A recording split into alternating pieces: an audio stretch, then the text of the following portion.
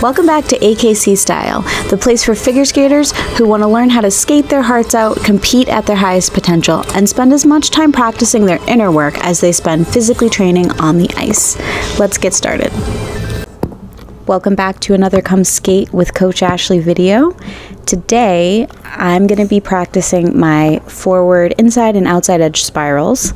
But as you can see at the start of this video, I did not focus my camera correctly, so this is going to be a little bit of a shorter video than I usually do with my Come Skate With Me, because my camera work could have been better, as you can see.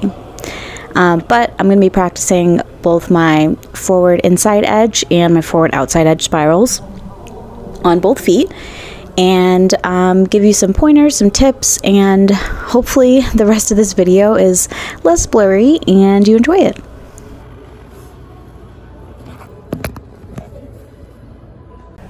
Okay, great. So I have now refocused my camera, and now the video will be a lot clearer so you can actually see my spirals as I come back to you down the ice.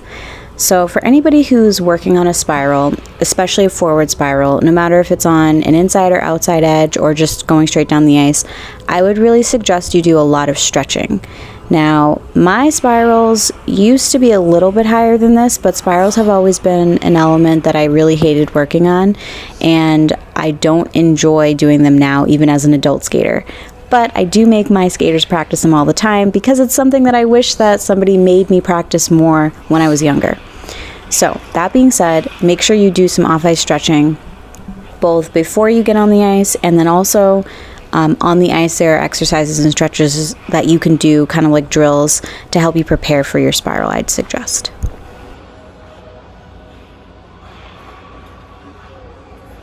When you start working on your spiral, there's really three things that I always suggest that my skaters focus on more than anything else.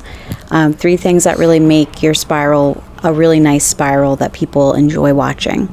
The first is your posture, the second is the height of your free leg, so that's the leg that's going to be behind you, and then is your toe pointed. So those are kind of like three things that you want to look at. And as you start working on your spiral, there are a few tips that will help you with your posture and position. So you want to think about having your chin parallel to the ice and eyes gazing forward. This will help you lift your chin and just have a better posture.